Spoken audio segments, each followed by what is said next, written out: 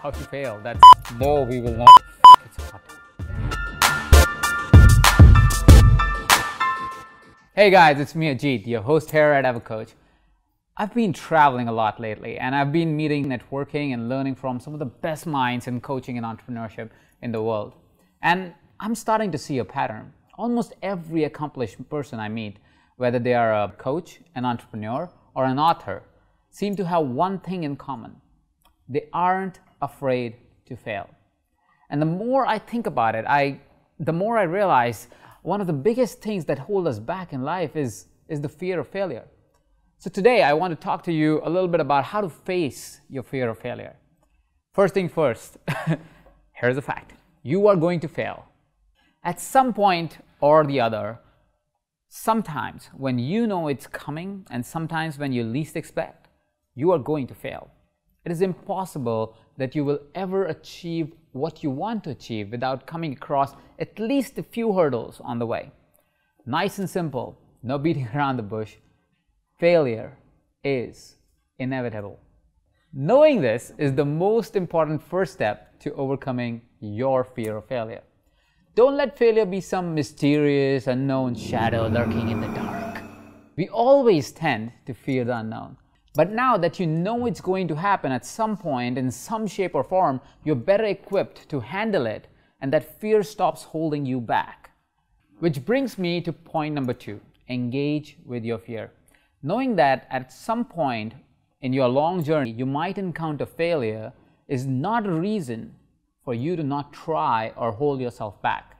It's not a get out of jail free pass. In fact, it's quite the opposite. Think about failure. Think about it long and hard. Engage with it, because by being aware of its possibility and engaging with it, you're taking power away from it. This does not mean obsessing over it or being consumed by it, but merely rationalizing failure and engaging with it at a logical level. It stops that fear from turning into something that paralyzes you, but instead it empowers you and places you in the place of control. Thirdly, identify your false beliefs. You know, the mind is a funny thing. More often than not, if you think about something enough, it will manifest itself in your life. It's the law of attraction, the power of your thoughts. Now, mind you, this works in reverse too. So it's important you become aware of your self-talk. Fear is something we cultivate over time by reinforcing it to ourselves, either consciously or unconsciously. So become aware of what it is, and you're telling yourself that is breeding fear. Fear thrives when we continually imagine the worst. Identify these patterns and then break them. Turn it into a conscious habit to not allow yourself to think of failure every step of the way. Reframe the way you think about your journey. Make the what if I fail conversations you have with yourself into a what if I succeed conversations.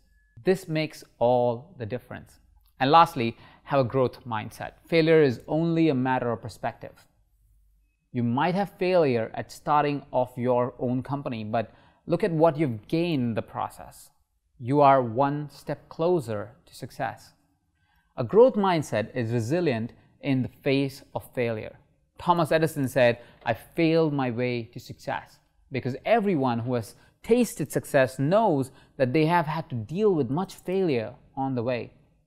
But that's okay, because when you're focused on your goal and you're working to fulfill your purpose, then a few speed bumps on the road of success means nothing. So keep your eye focused on your ultimate goal. Know that failure will come, and once it does, know that you're one step closer to where you want to go. Amigos, I am sure you enjoyed this video, like all the other videos from Evercoach. So I would love for you to go ahead and subscribe to our channel so I can send you these videos every week. We produce these videos every week, even more interesting videos every week. We're trying to make it better. So I want to make sure that you get the information as soon as they're up and live. They're a couple of days early than our email list. So go ahead, subscribe so I can entertain you more and educate you more from whatever we know. Or leave us a comment on how can we make it better. Or just share it with your friends. Or just subscribe. Maybe you can subscribe at this point. And the video is over. You're just sitting watching me saying subscribe. Go for it. Yeah, now. Thank you.